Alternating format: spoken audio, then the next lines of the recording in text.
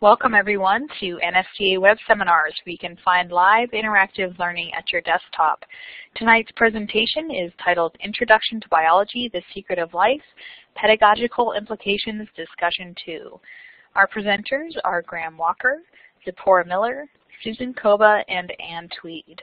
My name is Bryn Slate, and I'll be moderating the program, and Jeff Lehman is here to provide technical support.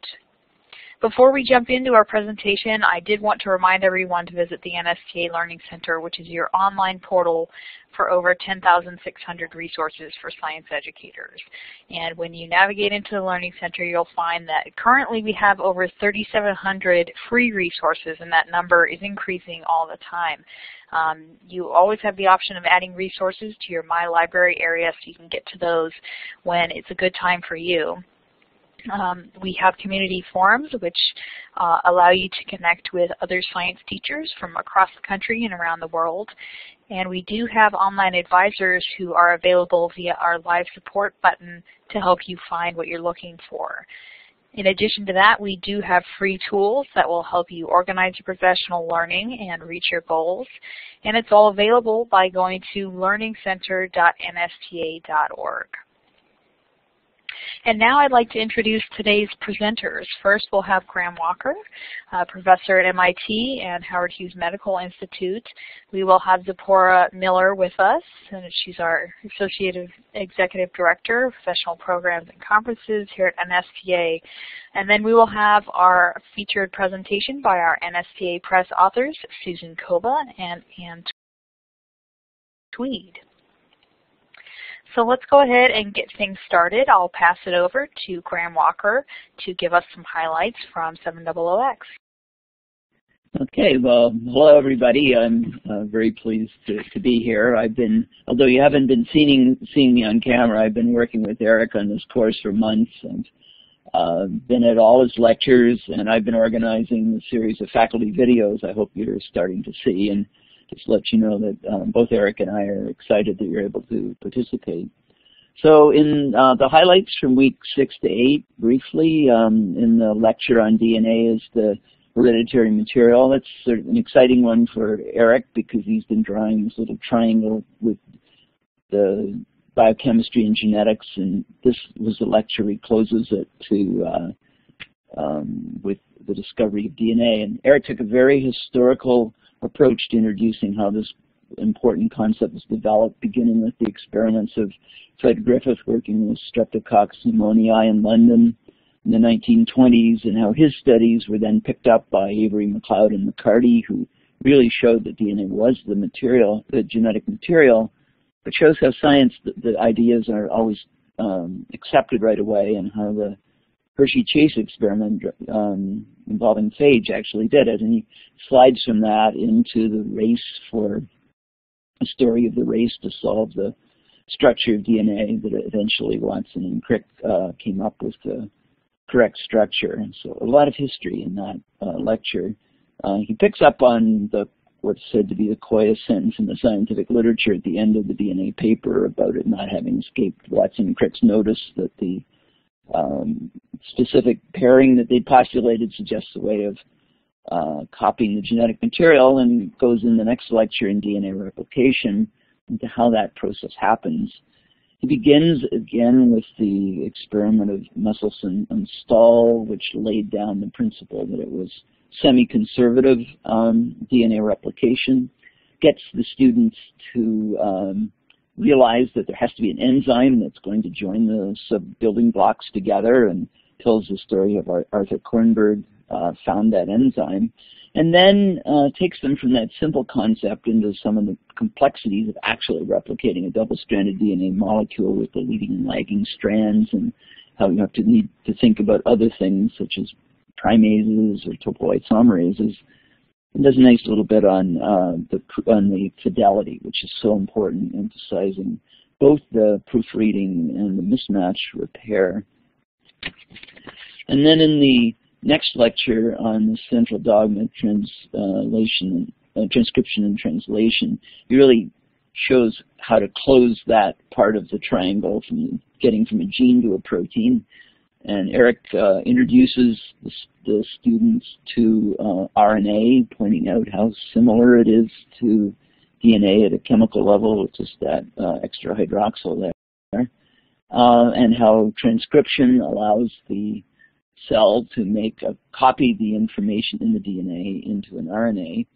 And that leads him into a discussion of both the genetic code, how it works. And then he highlights how it was discovered through the contributions of Nuremberg, and particularly features those from Goban Khurana, our former colleague at MIT who just died. And I encourage all of you to watch that little video of Goban Khurana talking about what it was like growing up in India. It's very powerful.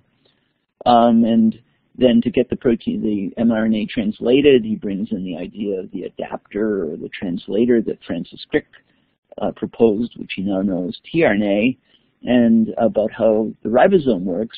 And Eric uses that to talk about the fact that it's actually RNA in the ribosome that catalyzes the formation of the peptide bond, which lets him even speculate a bit about the possibility of an RNA world, which I know the students found quite interesting after the lecture. In the next lecture, the variations on the central dogma,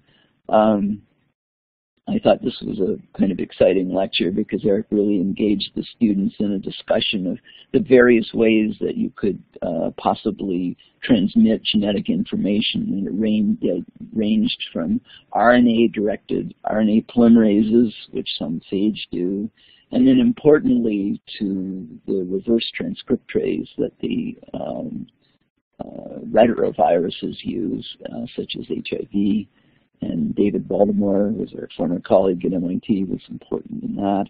This was a lecture full of Nobel Prizes because he then introduced the students to the idea that in eukaryotes you have RNA splicing, and showed them one of the figures from Phil Sharp's original paper here, done here, where he discovered RNA splicing. Again, I encourage you to watch the Phil Sharp video and hear him talk about that himself.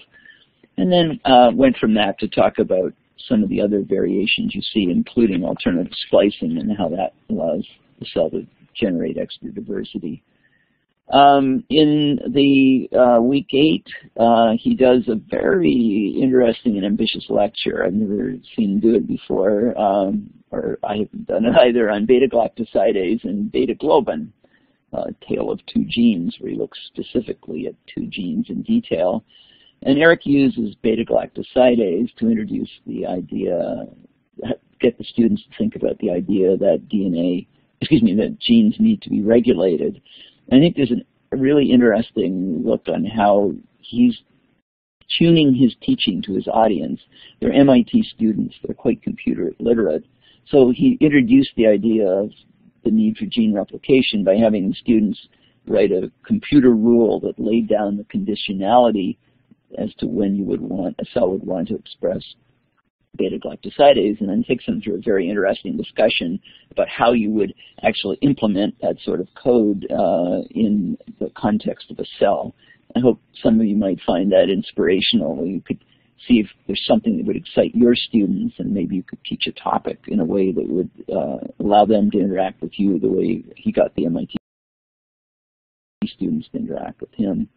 In the back part of that, he introduces them to beta-globin, one of the components of hemoglobin.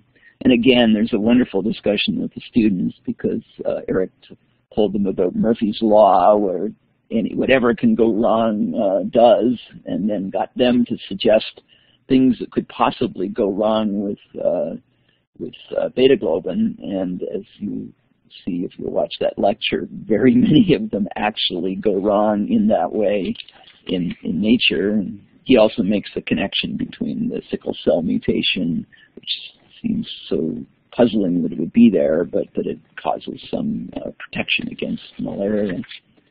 And then finally, in the last lecture in week 8, cloning and purifying gene, I think you see Eric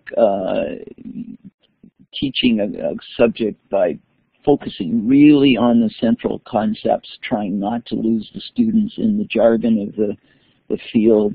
He talks about how you need to cut and paste, you need scissors and glue, and he suggests to get the scissors, you ask the experts, which are bacteria, and they introduces them to restriction enzymes.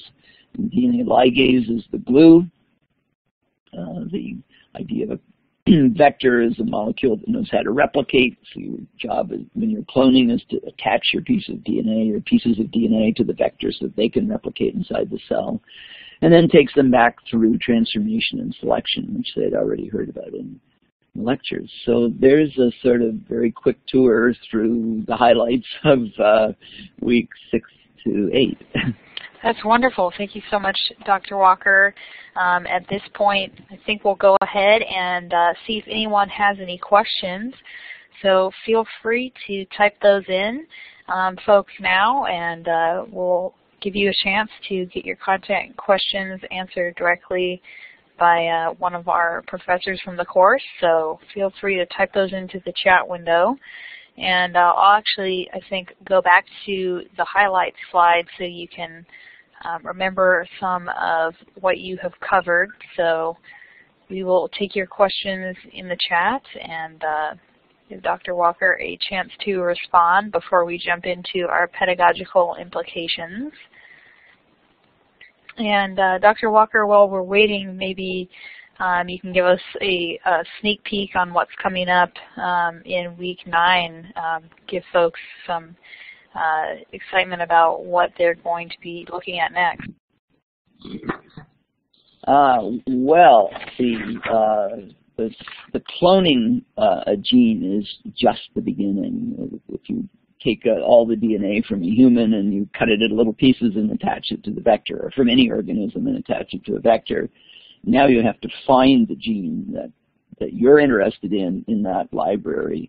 And that's the next topic that Eric takes on, the various, what he calls tricks for cloning, and walks through some of the strategies that scientists have used to then identify the pieces of DNA they're interested in, and then goes from that to, once you've, say, found a clone with the piece of DNA you're interested in, how you analyze it, and introduces the students to gel electrophoresis, the concept of DNA sequencing, and then the implementation of DNA sequencing. And I think, as many of you are probably aware, Eric ran the Genome Center that sequenced about 1/3 of the human genome. He's been a leader in sequencing DNA, and so he's really on his home turf when he got to that lecture and talked about how the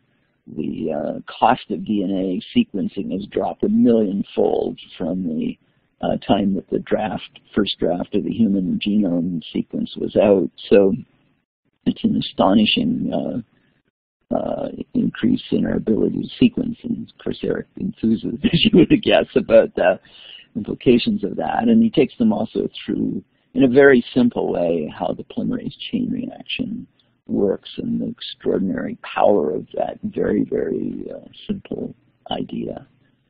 So that's week 9 from my what I remember from looking at the titles of the lectures.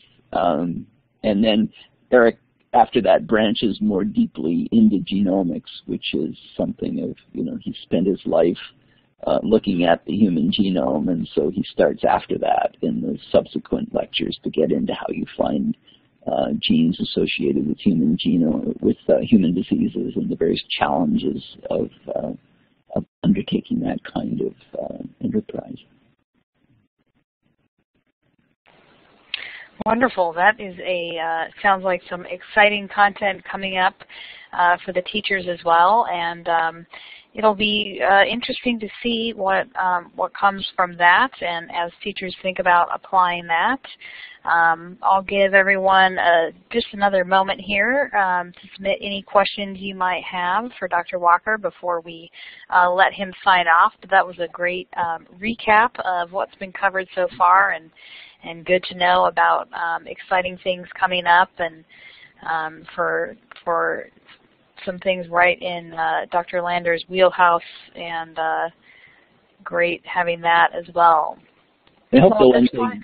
Go ahead. The one thing you'll all take away from this is just from watching, Eric as a teacher, how he is connecting to the students that he has in front of them. And I realize the real diversity of students from different ages and different backgrounds and everything. But I think the heart of what makes Eric such an exciting teacher is his ability to sort of match the level of the discussion to the level of the students he's with, and that way he's engaged them, and there's this wonderful sort of sense of a team of the students taking the course. It's been really great fun to do it, and I sort of hope this will inspire a few of you to, in your own way, with your own students, to try and find some way to make that kind of connection and excite them.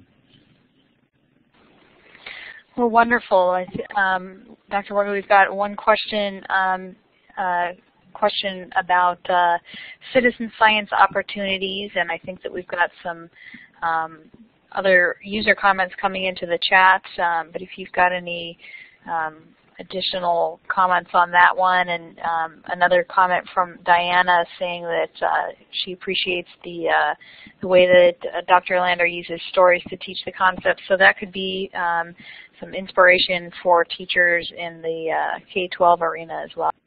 And the other thing too, you might, one of the things I've been working very hard on are these faculty videos, and we've tried to use them to help students see the diversity of scientists that you have at just even at one department, at one university. You'll see diversity in terms of age, of gender, of where people came from, how they got interested in science.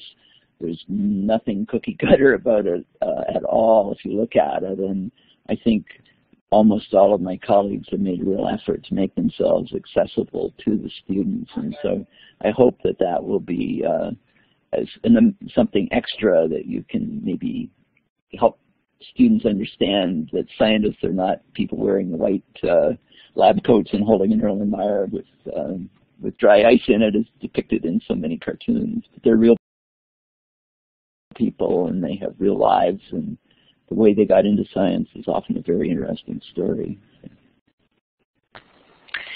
That's fantastic. Well, Dr. Walker, I think that we will thank you for your time and the fantastic overview today, and go ahead and let you sign off before we jump into our pedagogical implications. You're, of course, welcome to stick around if you want to, but wanted to thank you again for your time, and we'll see you online.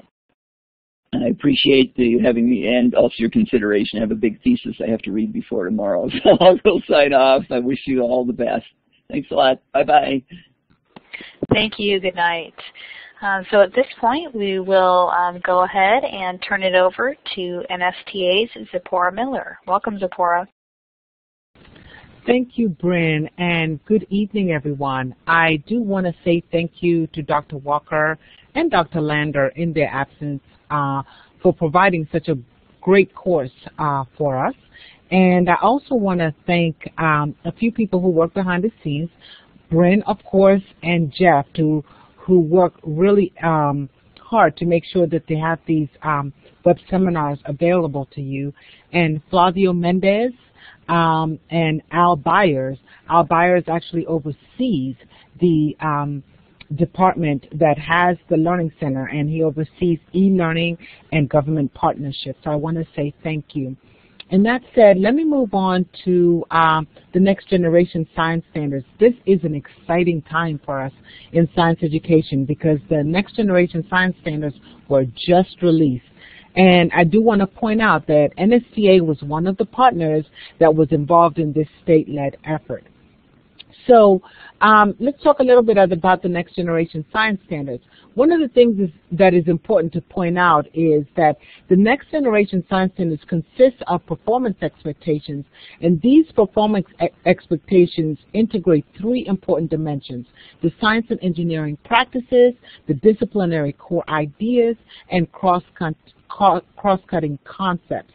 And with this, they also make sure that they effectively build science concepts from kindergarten through 12th grade. So now we can really see that with the states adopting the next generation science standards, that you can have students from K through 12 who would have a rigorous and exciting science program in store for them, getting them prepared to pursue STEM careers if they choose in higher ed. If you are looking for resources that will help you better understand NGSS and begin developing strategies of how you can implement them in your classroom, I want to encourage you to do several things. One, yesterday Stephen Pruitt actually presented a really good web seminar on the next generation science standards, and that web seminar is actually archived on our NSTA Learning Center. I encourage you to go listen to the archive. In addition to that, take advantage of the resources that are found on NSTA's Learning Center. We have several archived web seminars. We have a series that was done last fall on the science and engineering practices. We have side packs and side guides who also help you strengthen your content knowledge, journal articles, and ebooks. In addition to that, visit the NSCA's NGSS portal at nsca.org/NGSS, where you can become aware of any professional development opportunities, any publications that are available to you as you implement NGSS within your classrooms, schools, or districts. I want to talk about, now move into talking about implementing in the classroom. You've spent a lot of time within the past few weeks, or should I say longer than few weeks, with Eric Lander as you strengthen your content knowledge. And one of the reasons as teachers we do this is because the more the stronger we get in our content, the easier it is or the more exciting it is to just implement in the classroom. So now, what about the strategies? So that's the reason for this web seminar. What strategies could I best use to actually teach this content to my students? So as we transition, I also want to look at the how some of the topics you may teach could allow, or should I say align with, the next generation science standards performance expectations. I've listed two of them that you see on the screen right now, but I want you to keep in mind that when you are planning instruction, use the foundation boxes to plan instruction, and then the performance expectations is what you expect students to know and be able to do after your instruction. So why waste time? I do want to move forward with our presenters and instructors for today. So let me take a little bit of time to introduce them to you. Our presenters today are Susan Koba and Ann Tweed, both who are NSTA press authors. Specifically for one of their books is the Hard to Teach Biology Concepts. Susan Koba regularly shares her expertise with NSTA as a consultant for the Learning Center. While with she's also been with the Omaha Public Schools, where she taught science and directed the Omaha Public Schools Urban Systemic Program. And Tweed is the principal consultant with the Mid-Continent Research for Education, also known as McCREL, Education and Learning, also known as McCREL. She also serves as a co-PI for an NSF nanotech project and IES formative assessment using student work samples project. We are very, very excited to have them both, and now we want to turn it over to Susan and Ann. Thanks, Zipporah. We're really pleased to be here again this evening for the second of the Pedagogical Implications webinars, primarily because we recognize that pedagogical content knowledge is every bit as important as content knowledge when we're planning our instruction, and that's really at the heart of this book.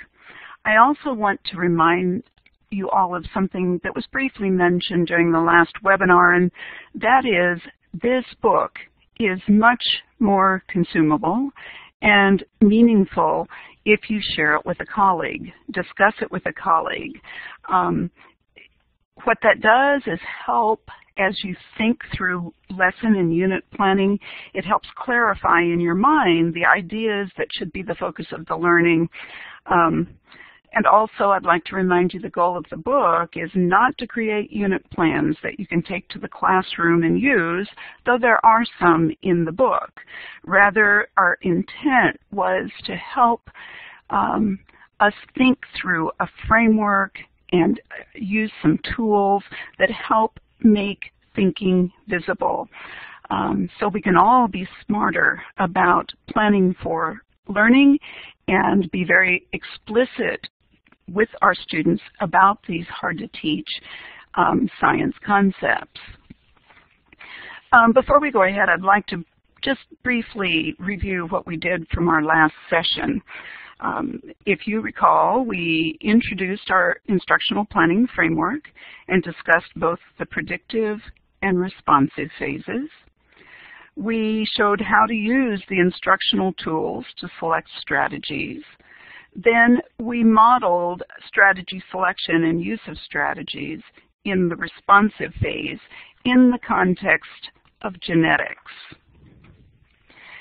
What we would like to move ahead with today is to dig a little bit deeper into a particular content area, and that is Chapter 6 from the book, Molecular Genetics, Proteins and Genes. And this links directly to some of the work you've been doing in your course with Dr. Lander. This is also the chapter that NSTA has made available for free upload and for your consumption. Okay, very briefly, especially if there are some of you that weren't here during the last webinar, this is our instructional planning framework. And you will notice that there are two major components. There's the predictive phase, and this predictive phase is the planning that is done as we design units of study around those core ideas that we want our students to learn. The essential understandings are those big ideas that we want our students to walk away with, and if we're not very clear about what those are, then our students won't be very clear about what those are. This predictive phase also has us reflect on the sequence of learning targets that will lead our students to these understandings. And we really want to stress, don't shortchange the time you spend here. And this is a primary area where collaboration with a peer, discussions with your colleagues helps clarify these ideas in your own mind so that they can be made explicit to students. Then the responsive phase is called responsive because it's at this point we start looking at implementing our plan in the classroom and responding to student needs. We identify preconceptions. Actually, we can identify our students' preconceptions several weeks before instruction and use those preconceptions to modify our initial plan in ways that best meet our students' needs. But then it's critical, once we begin instruction, to find ways to elicit student thinking. How do we keep that student thinking at the surface so that we are aware of what students are thinking, they are aware themselves, and their peers are aware? Now, their ideas may be quite naive and not the scientific explanations that we want. So we have to confront their conceptions in a variety of ways, using a variety of strategies, but providing them alternative explanations. And then, of course, sense-making has to occur throughout this process. But this sense-making piece is critical and one of the areas that we often least plan for. And it must be planned just like any other type of instruction. We have to find ways to know if students are getting it. And if they're not, we need to cycle back and offer other opportunities for learning. There's no point in moving ahead with Learning Target 2 if Learning Target 1 is not in place.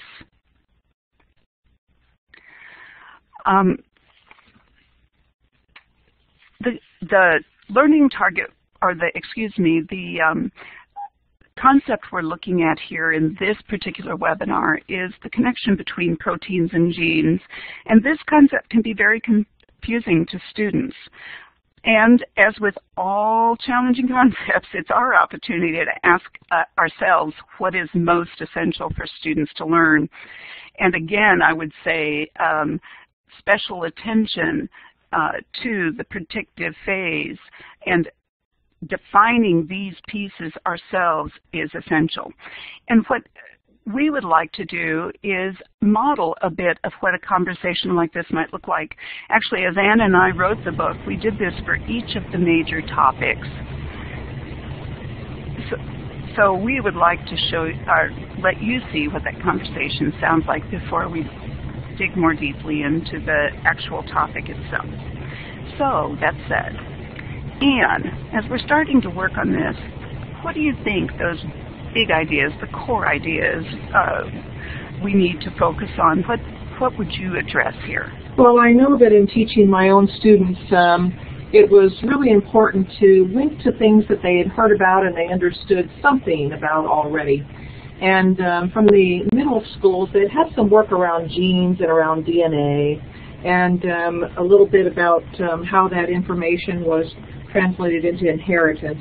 And so that's one of the things that I think that is a reasonable place to start. But clearly to me, this notion of proteins being a critically important part of how things get done in organisms at different levels, and making sure that they have those connections between the actions of proteins at both the cellular, organismal, system level, etc., to me is really, really important. So I'm thinking now that maybe my approach in the past of starting with macromolecules and then going to DNA and doing those kinds of things and then ending up with what these different structures and functions that are mitigated by proteins would be about.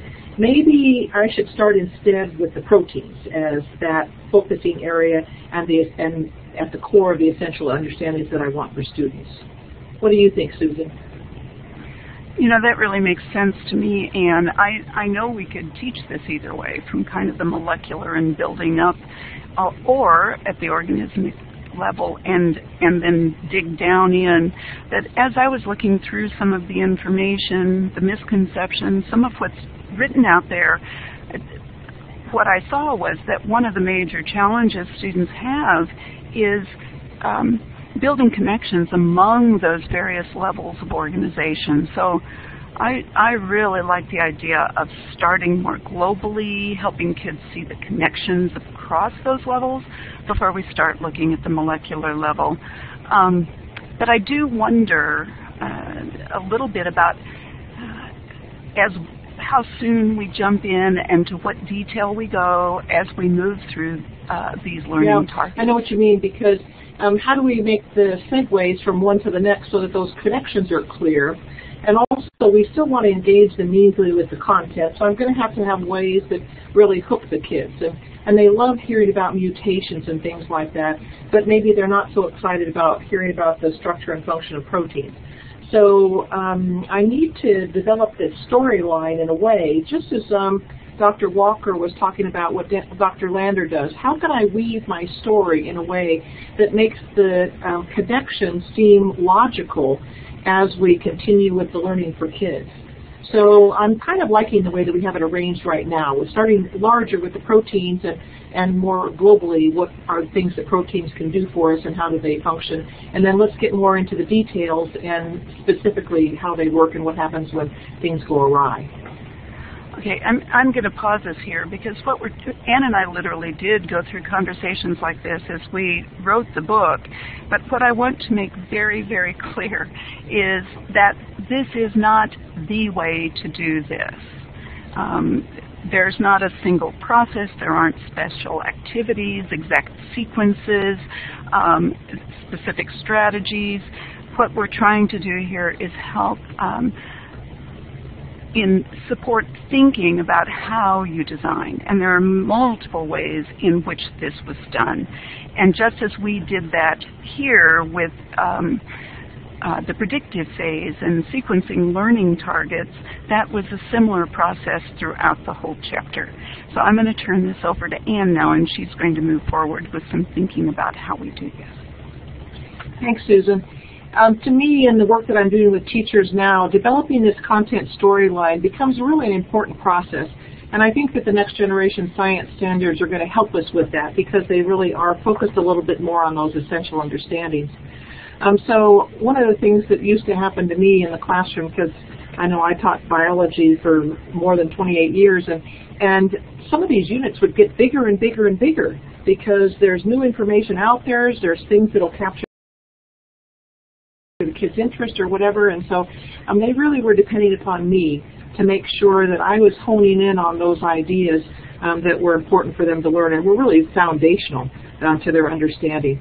So making those connections clear and linking back to what they'd learned previously and then putting it into that content storyline was the approach that I started to take, and it worked better for kids because then they could say, oh, yes, yes, yes, I remember when we were working on this. And so this is another way that they could think about it. And as Susan has said numbers of times already, we clearly want to make their thinking visible.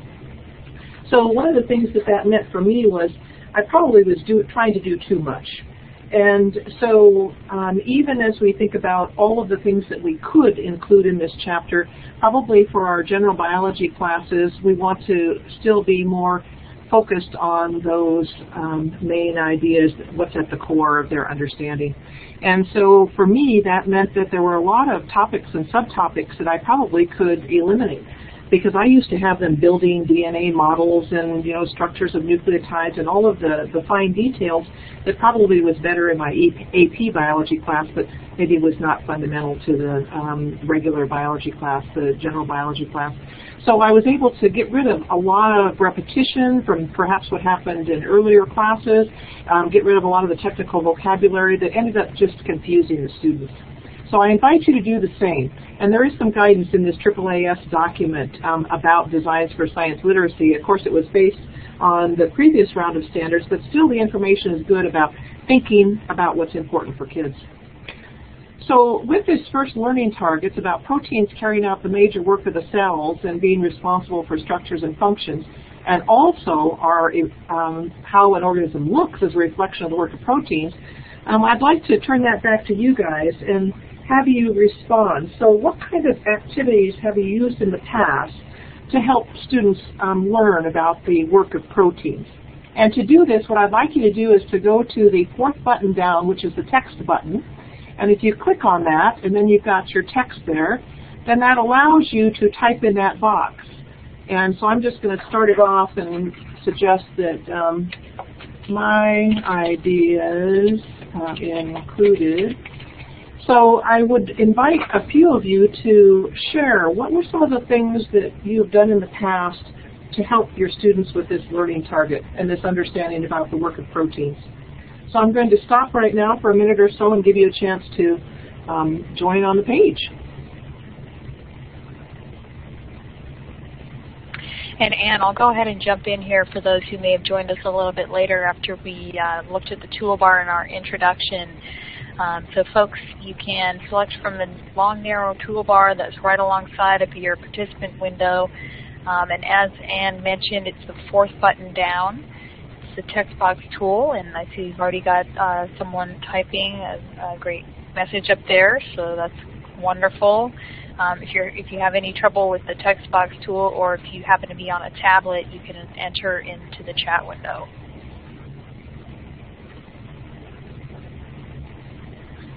Yeah, enzyme activity labs, those were a good way to engage the students and really think about the functioning of the proteins. And then also what happened when you changed conditions and they didn't function so well, so you could get a lot of that. Folded activities would be amazing. I know that with Dinah Zeiss and getting the kids to illustrate what they understand and organizing that, that's clearly something we could do. TeacherTube videos. I'm glad somebody put that up there because we do rely on a lot of what's out there on TeacherTube, especially when people have created these nice short little video clips that really prime the pump and get the kids to think and respond. Oh yeah, genetic disorders is another good way to think about this and the role of proteins. Yeah, dietary.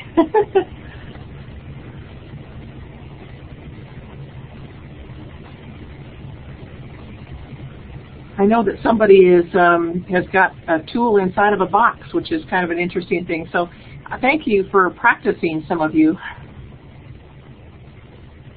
I see that somebody put up that there's a video made by Stanford, I believe, on protein synthesis. When I Googled this, there is a lot of information out there, and clearly we have to kind of paw through it to see what things are appropriate. But I just wanted to get you to think about what we've done in the past.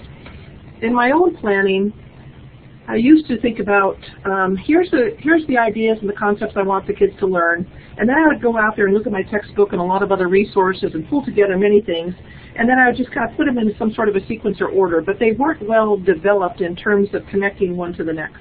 So with the work of Understanding by Design and other people, it's a lot clearer to me now that it's critical that we have this content storyline and then select content representations that match each of these content storylines, so that we're not just doing activities for activity's sake, but they really are helping do representations and helping them learn.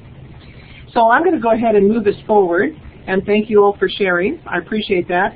I see that BSCS's informatics unit is another one that was added here. If you're not aware of that, I invite you to take a look because it has lots of good information in there as well. So one of the things that came out of the literature about what do we include and what do we consider pruning was the work done by AAAS, and it suggested to teachers that oftentimes we try and teach things and it takes a lot of time and kids still struggle and struggle. So if the time that it takes is disproportionate to the learning that the kids have, or if it's not really foundational or essential to their understanding for science literacy, we might think about not including that. And for some teachers that meant some of their favorite topics, you know, or things that maybe you didn't spend as much time on. So with the next generation of science standards, we have an opportunity again to look at those foundational pieces of understanding. So what should we be doing with most of our time? Focusing on helping them with the conceptual ideas and then bringing in that supporting vocabulary and details, rather than getting the kids bogged down in all of the fine detail. And this is clearly one of those units where that could happen with kids. And it did with mine, because as the novice learners we mentioned before, they really aren't clear about what's important, so they're depending upon us to make sure that those storylines are well developed. So for this, we're going to start with the predictive phase, once again with our learning target. And part of the work that we do ourselves, as Susan was saying, was to go and do our misconceptions search. And one of the ones that was pretty important related to this first learning target is this one that suggests that kids don't understand the multitude of roles that proteins play, and that it hampers their ability to have explanations of the mechanisms and the explanations of the genetic phenomena, because they have a very narrow and restricted understanding of proteins as a whole, and even what they are, even as related to food. So don't forget to get smarter about what the misconception research says out there. And you'll hear me oftentimes say preconceptions, because when I talk about students, it's whatever their prior ideas are. But for us, we know that these are ideas that don't align with the scientific thinking, so it is indeed misconceptions. So once we've identified those preconceptions, we have to find out what the kids' ideas are. What we're going to do is try and give you some examples of how this is illustrated in the book. So first of all, illustrating, and then we want to go about confronting. So I'm going to move forward with that. Now, this is probably what students think of proteins. It's the, you know, do you have a protein-rich diet or not? And so to find out what their ideas are, we have to have a good focusing question like, what are proteins and why are they important? Because what you want to do is get the kids to think. And first they've got to turn on their brain and think about what their ideas are. Then we want them to take them out and share them with others. And so rehearse their ideas out loud, and then do that collaboratively with others. So you need some sort of a tool that allows you to do that. And so the tool that's suggested here as one of the possible examples is an instructional tool called the brainstorming web. And so with the brainstorming web, I just gave you a few of the details there. Basically, you're going to write the idea or the question in the middle, and then you're going to have different ovals or bubbles that branch out for them, and then add the details to it. So this allows them to do basically a brain dump and create this web in their groups. And they can do exactly what I suggested, which is turn on their brain, think about their ideas, and then share them with others and kind of rehearse what it is that they think that they know about proteins. So that's one of our places to start. If we look back at our tool selections here, remember that we're in this column that's eliciting preconceptions explicitly. And so this is one of the visual tools that we're talking about, which is the brainstorming web. And there's also, somebody mentioned over here on the side, there's mind mapping, there's thinking process maps. There's quite a few, even creating visual models of how things work. But somehow you want to find out what the kids' ideas are already before you can move to the next step of confronting their conceptions. So one of the ways that's suggested is to then give them some more information and connect to what they've already shared. And a YouTube that you might think about doing that is one on protein functions in the body. So when I go to the next slide, and by the way, these are the linguistic representations, the other ones were the non-linguistic representations. Don't forget that student questioning is a good way to help get some of this information out and then to talk about it. So it's going to be helpful both for eliciting and then also for confronting. So we can use it in both of those ways.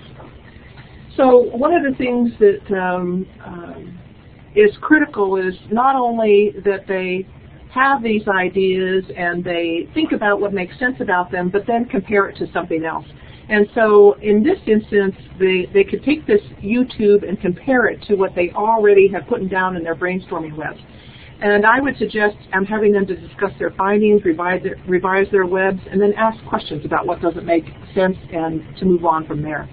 So this is just one of those things that you could have students do in terms of confronting. So somebody did suggest showing a YouTube video, and this one is about a 4-minute long one. Somebody made it, and it talks about all of the different roles that proteins play structurally, functionally, and all the different levels of an organism. So it's a particularly good one. We were going to show you a clip about this one, but I'm going to save it for when I hand this back to Susan. And the last point that I'd like to make is that we usually have the need for multiple opportunities and representations for kids before they truly understand things. So if I talk to them about proteins as structural components, having one brief activity may not really allow them to develop the understanding that we'd like. So think about ways in which we can go deeper and then have those multiple opportunities and experiences to engage with the learning. So I'm going to take it to the next step, which is Susan, and she'd already clicked, and so I had advanced it ahead of her. But once we have those ideas, we're confronting them, we're giving them opportunities to learn, we clearly want to go to that sense-making component. Susan? Thanks, Anne. Yes, so if you've got envisioned here, students started with their brainstorming web about what proteins are. They see a video that helps give an alternative view. It might support what they had, it might not. They do some modification. But what we want them to do now is kind of use and apply this information. Now, let's keep in mind that what we're really focusing on here at this point is an organism's traits or their phenotype are a reflection of the work of protein. The actual activity we chose to do was to let students research a genetic disorder. Now, it's really important to help during this process to select a variety of disorders, but possibly some situations where proteins are functioning normally, and have students research a variety of options that require them to determine the impact of something in the genes, but the impact on the various levels of organization. The other thing that's very important, as Anne said, is start with something with which they are familiar. And while not all children are familiar with sickle cell is a fairly common content area that we could focus on. As a matter of fact, I noticed somebody, when Anne was asking for for everyone's feedback, mentioned sickle cell. And so what I would like to do, this is about a 1-minute video, and Bryn's going to run this for us. Okay, Susan, what we will do is push out the video to everyone. It'll open in a separate window, and when you're finished watching, everyone, just click back on the Blackboard Collaborate window, and we will continue.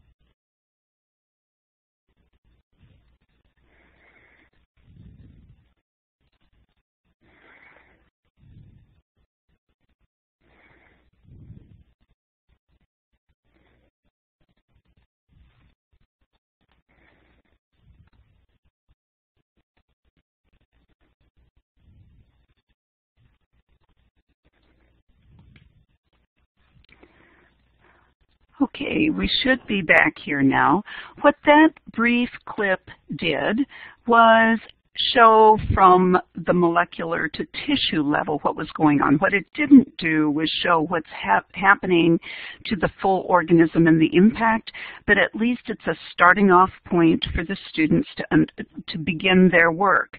So now we've got our students ready to launch into their own research. And at this point, they can't just do research. Sense making takes as much planning as any other part of our planning. So while students are working, we have to give them tools that help them do this. In the book, we actually suggest that as students do their research, they use 2-column notes, which is an informational text strategy for active reading with which you might be familiar, that helps them take notes but then reflect on them. We also ask them to construct tree maps, which is a thinking process map that helps students sort the information into those organizational levels about which we are critically concerned here, because we know from the research that their ability to connect across those levels of organization is one of the major difficulties they have that limits their understanding of this content. We also ask them to do some explanation writing and critiquing of explanations, but so there are a variety of strategies built into the lesson we developed that help present alternatives, raise conflicts, resolve those conflicts, and help them accommodate understanding of new concepts. There's lots of different strategies that could be used here, but the ones we selected result in students sharing their research. And another critical set of teacher strategies here is listening carefully to our students and probing with questions. So while they're out there doing that research, we're not clock watchers, we're eavesdroppers. We ask the probing questions required to move them forward, but I would also suggest that as we move from group to group, we understand which groups have the most sophisticated understanding and those that still have a more naive understanding of the content. And I would suggest a powerful way to move forward with sharing as you hear these things from your students is in the presentations, ask those students with the most naive conceptions to present first. This helps you build on their understandings and sequence the presenters so slowly the story unfolds. All of this is part of the sense making. Now, I'd also like to point out there are things that that Horizon Research has found, strategies that support sense-making that aren't as evident in the classroom. And you'll see those that are circled here. A climate of lesson encourage students to generate ideas and questions. This goes back to something I said during the first webinar. We need a culture of open invitation to discourse, where it's not about right and wrong answers. It's about our best possible explanations at the time. And then that is driven to a large degree on the atmosphere, the environment we establish as teachers, the questioning strategies that we use, and the intellectual rigor and feedback, criticism that we provide. These are key ideas in terms of sense-making that all of us need to work on as we move forward. This is very sophisticated instruction, and I still could use huge work in this area. I'd like to come close to closing here. I know our time is short, but to really stress that to support sense-making discussion, discourse is critical, but discourse isn't of one type. As we help students understand and lead them through discussions, we need to help them first help to perceive, interpret, and organize information.